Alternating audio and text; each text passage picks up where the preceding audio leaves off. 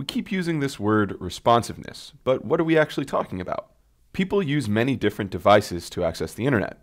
Everything from large desktops to laptops, netbooks, or maybe even tablets or phones. In fact, more and more people every year are accessing the internet primarily through their phones or through their tablets. In fact, right now, there's a pretty good chance that you're watching this video on your phone or tablet.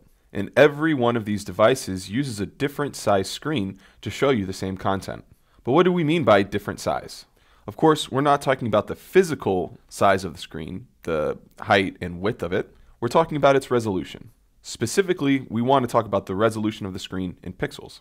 Today, we commonly see desktop screens with widths of, say, 1440 pixels or 1920 pixels. Some large screens today are even going as large as 2560 pixels wide.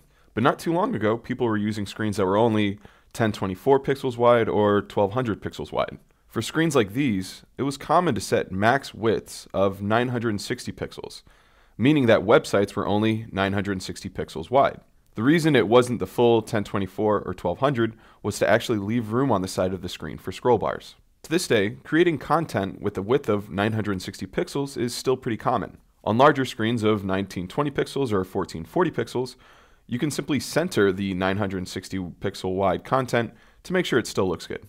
This max width CSS style allows us to ensure that our content won't be any bigger than 960 pixels, or whatever value we choose, regardless of the size screen that we're using. Following the principles of responsive design means that your website isn't fixed to a single size. It doesn't matter the type of device, the page is going to respond and resize correctly to make sure everything looks great and is legible.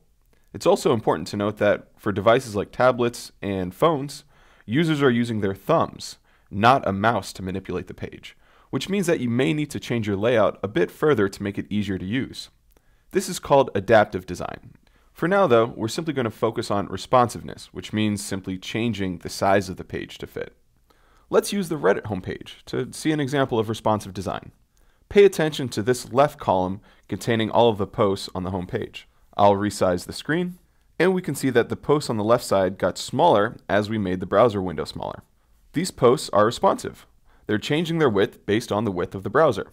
And note that the column on the right wasn't responsive.